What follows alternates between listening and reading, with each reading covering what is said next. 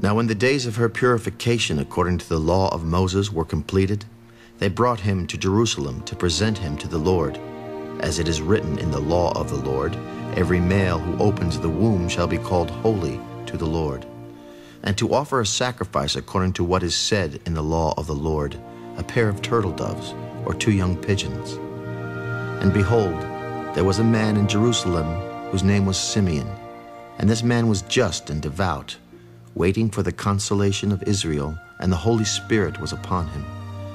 And it had been revealed to him by the Holy Spirit that he would not see death before he had seen the Lord's Christ.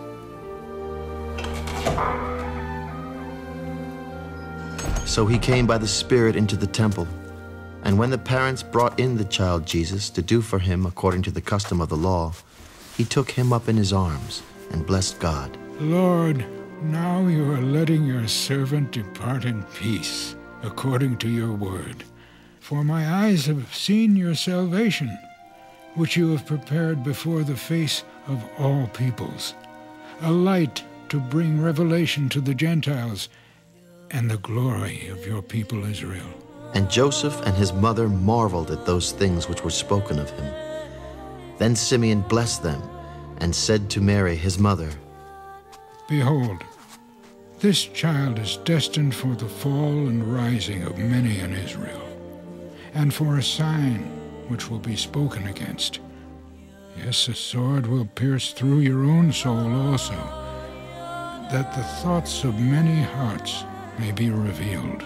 Now there was one, Anna, a prophetess, the daughter of Phanuel of the tribe of Asher. She was of a great age, and had lived with a husband 7 years from her virginity. And this woman was a widow of about 84 years, who did not depart from the temple, but served God with fastings and prayers night and day. And coming in that instant, she gave thanks to the Lord, and spoke of him to all those who looked for redemption in Jerusalem.